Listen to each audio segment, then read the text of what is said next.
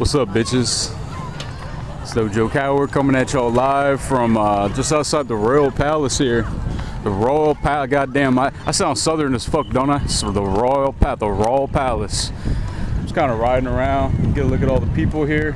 It's about, I say right now it's about like 4:25, 4:30 in the afternoon on a Sunday. This is what you can expect up here. A lot of people off. Now this little strip here is just so you guys know, so you can get accustomed to the layout of Phnom Penh. This road is not for public use on like a moto or on a tuk-tuk. You know, like so like if you guys rent out a tuk-tuk or want to drive your moto through here, you cannot. However, you can ride your bicycle like I do, or walk, or run, or whatever you want to do, but you cannot ride a moto. So I'm gonna turn around and head up towards Sakandal and just kind of like show you guys around, talk a little shit. Yeah, man. So this morning was pretty good. We watched UFC 202, McGregor versus Diaz 2, and my mother joined us. My friend Lance watched the fights with us, and my good buddy Wasim came by and watched the fights with us as well, which is you know, was kind of an unexpected surprise to to have all those people come over and enjoy the fight so much, man. And, oh shit, see what I'm saying, man? See what I'm saying? Man, I could have just killed that little baby.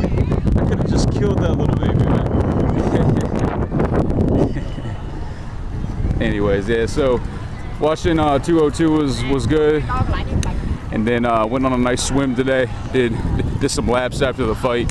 Felt good. Ate some bomb ass sushi. Ate some good hot pot today. Got all the people, all the Khmer sitting here. Now these are like little sugar cane. They take those little pieces of sugar cane, like the cane, and they chop them up into little cubes or whatever, like little pieces rather. And they charge they charge like 500 real or whatever for like a handful. And they're good. You can just like chew on them. You just chew on them and you like suck out the sweet juice. And then you spit out the fiber or the tree. It's kind of nice on a hot day. It's refreshing on a hot day, hot summer's day. All right, guys. So I'm pulling up here to my favorite shooting spot. I honestly don't have like a particular motive in this video. I just saw a pretty sky and some nice architecture, and I thought I just bust out my camera. Shit. So let me I only got one hand. Hold up, man. Hold up. I got one hand, guys. I'm putting my life at risk. I put my health at risk for you guys. Sometimes I feel kind of awkward, like when I'm out in public filming, because like people look at you. Of course, they're like, what is this guy doing filming himself? And sometimes they know who I am, like they know I'm doing a video or whatever, or people like. Even the Khmer people, like, they look at me funny, or they'll laugh at like what I'm doing. So it's always cool, man. It's always good to go outside your comfort zone.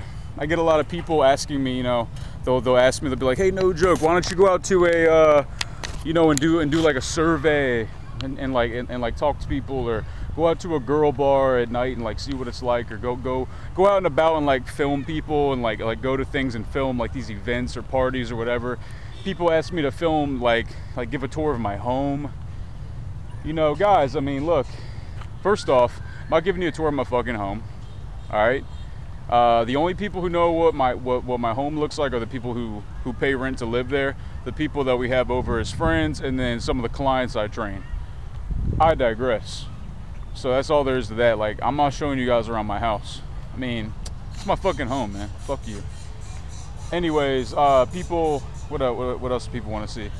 Yeah, they want me to like go to girl bars and shit and like talk to hookers, and they want me to talk to like these tuk-tuk drivers on the street and talk to all these sketchy ass people. Man, look, guys, look, that is not what my channel's about. All right, I'm not a barang. I'm not a barang in like the classical sense, where like, you know, like the dude I was doing videos with, like, no, like shout out to Swartz, by the way. He made it back to Brooklyn safely. You know, there was some you know, some talk about people didn't like him in my videos or whatever. Look, man, he was a guy that I had been communicating with for a long time, and he seemed cool to me. And shout out to Swartz, man.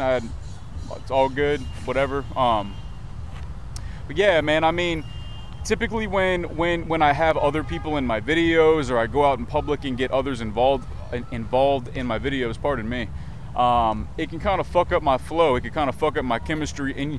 And you guys notice that, like, when I have people in my videos, like, it's never quite the same. So that's why I'm gonna try to just keep it me. I'm just trying to keep try to keep it solo, man. This is like a solo act now. I got this family over there fucking staring at me, man. I got this family standing right behind me. Yeah, man, so I don't have a particular message in this video other than the fact that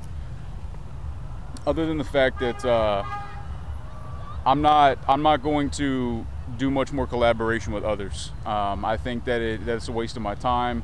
I've done several videos with my mother, and every time I do a video with my mom, she wants me to delete them because she's like embarrassed or whatever. Like, she gets, so it's just like, don't waste my fucking time, you know. And I don't know, guys. So I'm just kind of riding my bike around. I just smoked a fat ass fucking bowl too. Jesus Christ, I had a fantastic day. I spent the day with friends. We watched an incredible fight card, man. UFC 202 was awesome. The knockout from Anthony Johnson to Glover Teixeira was sick, dude. I'm all for Johnson. I've always been an Anthony Rumble Johnson fan, always. I think that he, of course, he should be fighting DC. I think an even bigger money fight would be John Jones, of course, just because of the name. But I'd like to see him go at it with DC again, because that was a pretty good fight to start with, anyway. I digress. So I'm gonna make some more videos. I'm gonna respond to some emails here, but just a little update on myself.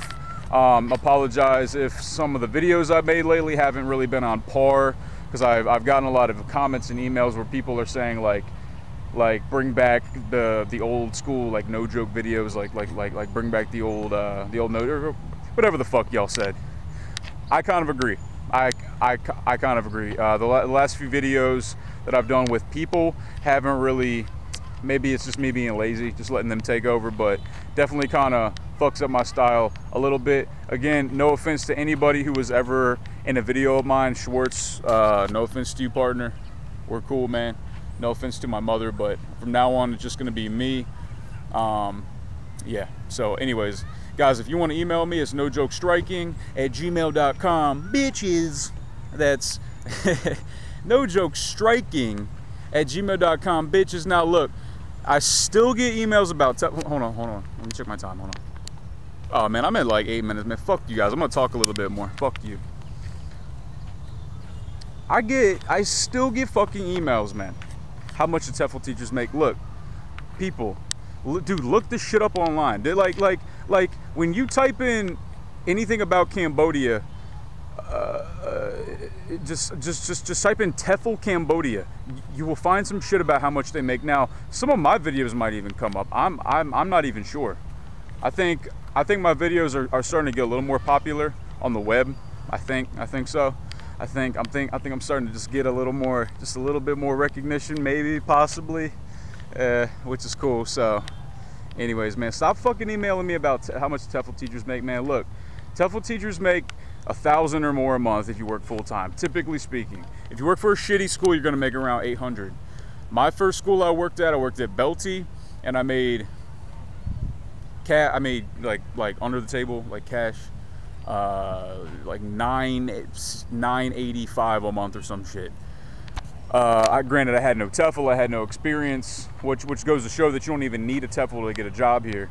I worked at Royal Intercon School. Royal Intercon, man, fuck you. Royal Intercon School, Street 230, and they paid me about $800 a month. So, yeah, man. So, anyways, I got fired from that. It was the best thing that ever happened to me, man. I'm training people. I'm living my life, man. It's like I make enough money and I got all this free time, so I'm trying to use it positively. So shout out to all my friends. Shout out to UFC 202. It was a great fight card. Shout out to all the fans out there, MMA fans, my fans. I appreciate you guys very much for your support. So, all right, guys, fuck yourself.